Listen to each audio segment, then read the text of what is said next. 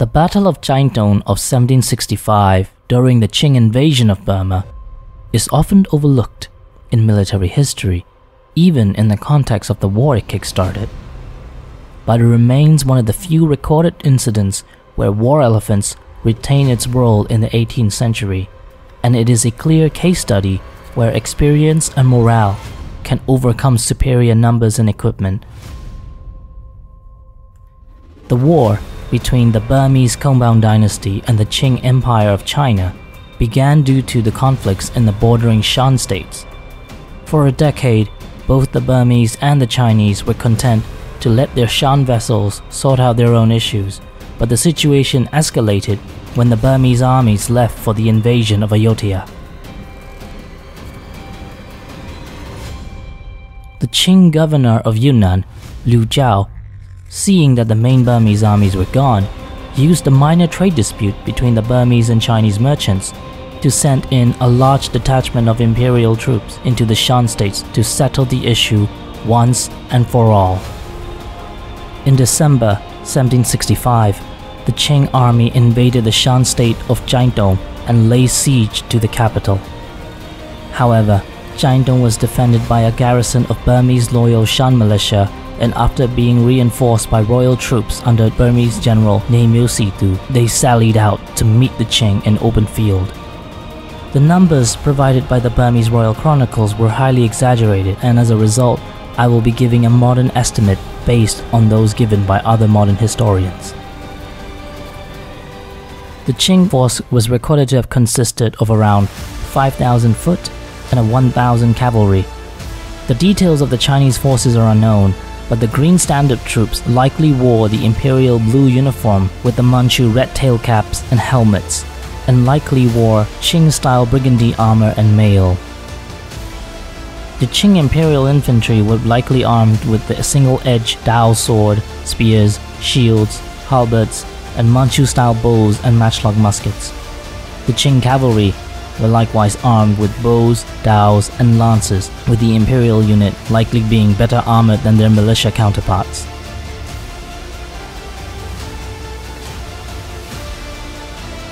Consisting of around 2,000 infantry, 200 cavalry, and 20 war elephants, the Burmese army was primarily a conscript force, with most of Myint-U's army being levied Shan and Bamar infantry, wearing no universal uniforms except for red headscarves that symbolizes their military duties. The cavalry and elephant riders, however, were regimental troops wearing the red and green uniforms and red spiked cattle helmets. The Burmese infantry were armed with spears, shields, and muskets, while cavalry and elephantiers were armed with lances and carbines. Additionally, the hunter scouts, who were usually either ethnic Kachin or Kaya, were armed with crossbows. All the Burmese soldiers, however, were universally armed with the Da, a single-edged sword with a slight curve at the end, a close cousin to the Chinese Dao in the region. Although the Burmese traditionally carried matchlock muskets, the Compound Royal Court had purchased or captured a large number of French and British flintlock muskets, which were far more reliable in the wet weather and considerably more accurate. On paper, though, the Chinese army held a significant advantage. Not only do they outnumber the Burmese, but the Qing troops, particularly the soldiers of the Green Standard Army, would have had relatively standardized training and equipment. Their cavalry, even those of the Yunnanese militia, were generally considered to be superior to their Burmese counterparts. However, the Green Standard Army in practice often spent most of their time as a militarized police force in the empire, fighting against bandits and rebels.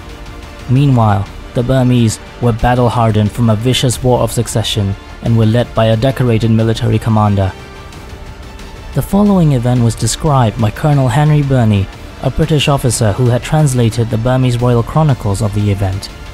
The Qing, in the last few decades, had raided into northern Burma and the Burmese Shan states during the fall of the Taungu Empire with ease. As a result, the Qing commanders would have likely looked down on the Burmese army, and because of this, the Qing began the battle by launching a massive cavalry charge, as if hoping to wipe the Burmese off with one single move.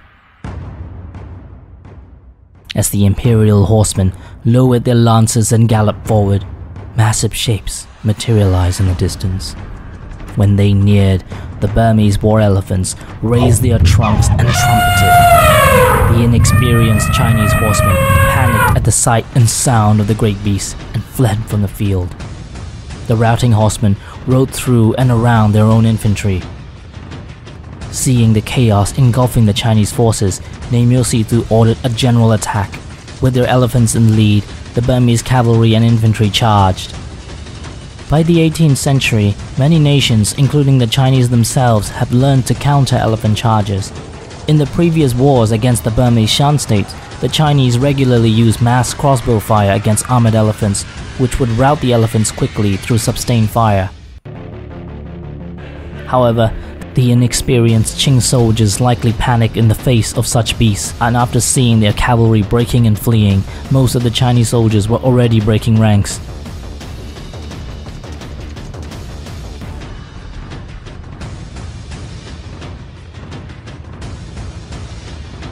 The already disheartened Chinese infantry quickly fled before the elephants and were promptly cut down by the Burmese cavalry.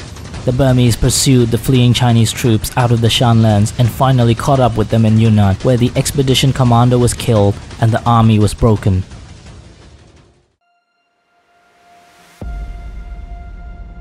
Because the Chinese had enjoyed easy victories against the previously weakened Burmese dynasties, the Battle of Canton proved to be a great shock to the imperial court. Governor Liu, in his embarrassment, committed suicide rather than face the emperor's wrath. The Qianlong emperor was enraged, and dealing with the Myint, the Chinese term for the Burmese, was now a matter of imperial prestige.